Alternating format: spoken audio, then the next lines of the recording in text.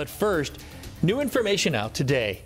More than 24 dogs are being nursed back to health in South Carolina. This comes after 25 huskies were rescued from a heartbreaking abuse situation. This in Lancaster County. Animal control officers say it's one of the worst cases they've ever seen. Dogs malnourished and matted, living just in awful conditions.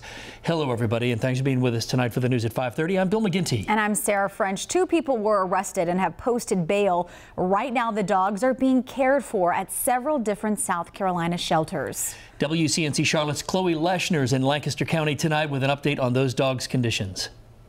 This is the first time these huskies have gotten this much love and attention. Their backs are hunched from being kept in cages for so long. That's all they want, is just somebody to love them and pet them. It's a complete 180 from how these dogs lived before. Matted, had poop all stuck in their fur. Every single one of them was skin and bones. 25 huskies rescued from the same house, crowded in cages so dirty the doors couldn't even open. They could hardly even stand up, or they just didn't even know how to be a dog.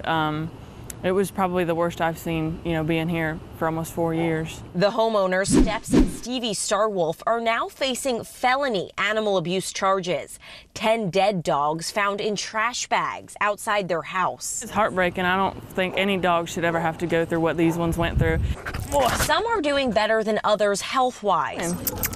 All of them adjusting to their new caretakers. A clean blanket, good food, being loved, getting baths. Something they probably never had in their entire life. The community has rallied around them and the shelter has received a ton of donations, but they could always use more blankets and cleaning supplies. Hello, hello, hello, hello. There's a long way to go, but these dogs are finally learning what it's like to be man's best friend. You sweet girl.